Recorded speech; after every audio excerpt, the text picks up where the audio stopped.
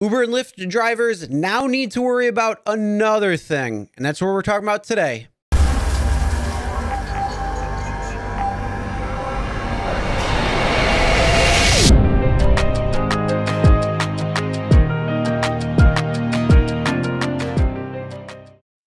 Hey everyone, my name is Chris and this is Real Rideshare Stories. And today we have something that I came across on a Facebook post from one of the groups that I belong to. And I want to share this with you because this is just another thing that drivers need to watch out for and not take advantage of if ever offered this type of scenario. All right, so as you see on the screen right now, this is the story, what had happened, and said, so I went to pick up this passenger who was at a gas station a few minutes ago. He was literally going 0.2 miles up the road. Dude gets in and says, hi, here's what I have going on. That white truck over there has a salvage title, and I need you to drive it to the highway patrol station so I can get it inspected and get it rebranded to a rebuilt title. I would do it, but I don't have a valid driver's license. I will give you $50 to do it. I told him, as generous as that sounds, I'm not interested, and he'll have to find another way to get the task done.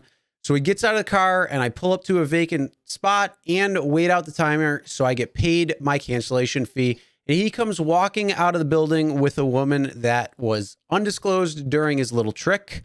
They both hop in the truck and take off. I'm not going to jump to any assumptions as to what they were up to or would have been up to, but I got my opinion.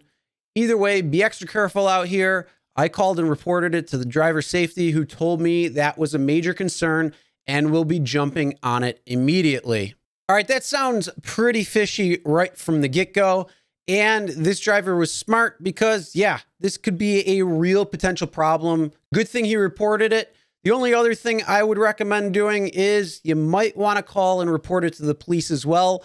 And if you have the ability to take down the plate number, especially when they go and get in the truck after giving you that story, I would highly suggest making sure that you get that plate number and report it to the police. Again, this is just another thing to watch out for when driving, because you never know what some people have up their sleeve, especially with everything that's going on in Chicago. People are becoming very desperate, trying to make money, trying to get money, and they don't care who they're affecting, what they're doing, or breaking the law. So make sure you stay very vigilant. Make sure you know everything that's going on around you.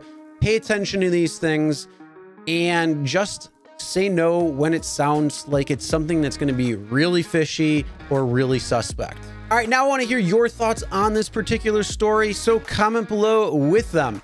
And also, have you had something like this happen to you, something similar? And I don't mean where somebody's car breaks down and they need to go get gas or something like that, because pretty much a lot of people have had that.